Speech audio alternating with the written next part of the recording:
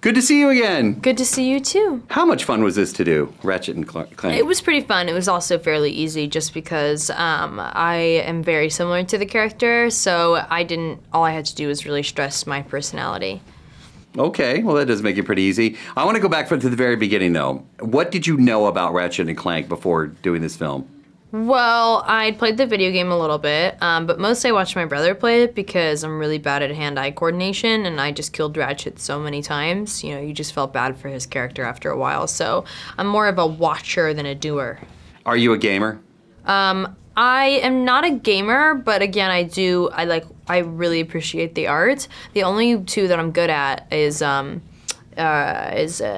Kombat and probably Grand Theft Auto, just because you can button smash in those, and like you have no idea how many times I've tried to be good at Call of Duty. So many times. I'm not a gamer, so like anytime. No, you're like, I mean, I know I've heard of the games. I'm talking nonsense. Yeah, no. It's just I don't have the patience. I get real impatient. So it's like I lose every time. Like there was a golf game. And then once. you're really angry, and you're like, I get oh mad, my God. and I'm like, no wonder I don't do this stuff. No, there was a golf game, and the only thing I learned about was mulligan because you could redo the thing, like the. Okay, but I'm sorry, but okay, like don't get butthurt at me, but like personally, to me, golf is already such a boring sport. Why would you pay in a video game? Like I would just die trying to play golf in a video game. My friend who's actually here was shot at. He said this is the easiest game, Dave, because you don't like video games. But we're gonna get back to the film. I'm sorry, I'm going off about all this. What was it? Tell me about voice acting, as opposed to live acting.